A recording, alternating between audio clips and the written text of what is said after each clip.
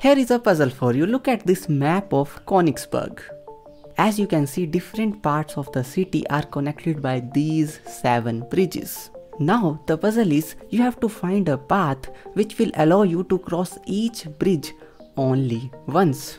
Let us try that together. Let us first try this path.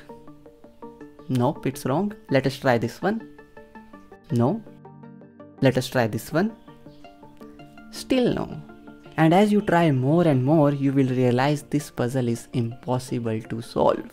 And in this video, we will learn why this simple puzzle is impossible to solve and how these 7 bridges of Konigsberg led to one of the most important fields of mathematics, graph theory.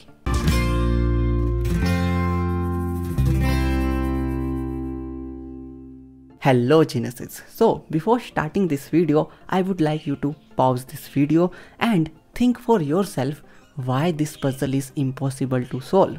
This is because the goal of this channel is to develop your thinking, and this will only happen if you right now pause this video and take your time to think why this simple puzzle is impossible to solve.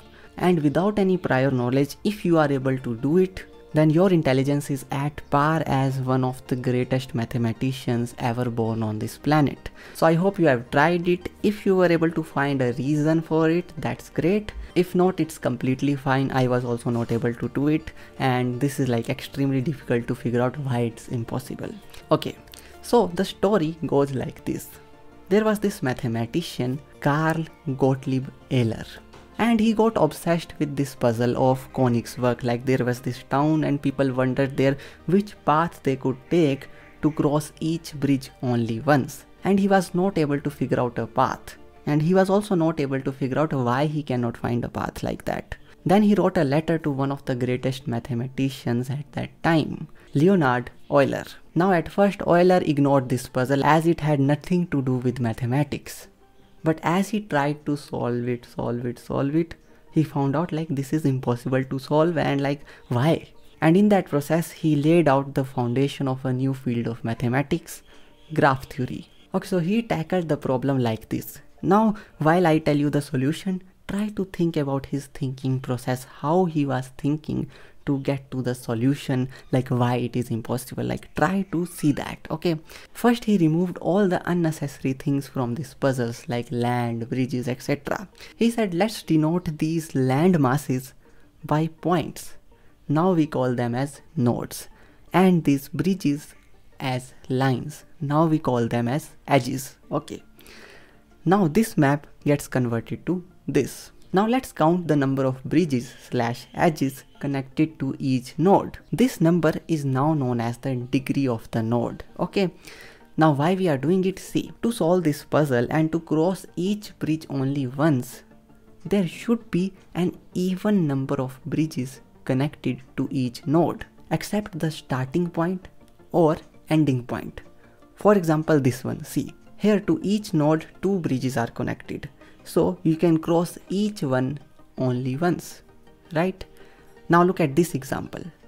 Here, these two have odd number of edges connected to them. This one has even. Here also we can do that. And this path which crosses each edge only once is now known as an Eulerian path.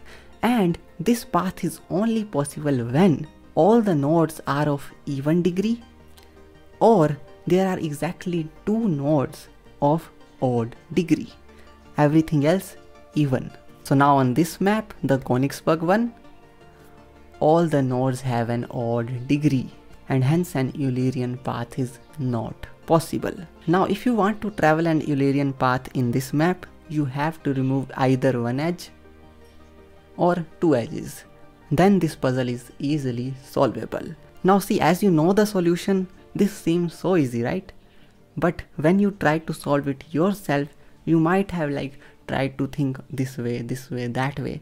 But see how Euler approached it. He first removed all the unnecessary things. tried to make it simple, trying to find out rules. And using those rules, he proved it that this puzzle is not possible. So this is how you should also think when dealing with math problems. So Euler's work on these Konigsberg bridges puzzle is considered as the first theorem on graph theory. He also published this paper in 1736 laying the foundations of graph theory. So what started as a simple question turned into a monumental leap in mathematics. So next time whenever you are crossing any bridge, remember that this doesn't only connect land masses. Bridges also connected humans to graph theory.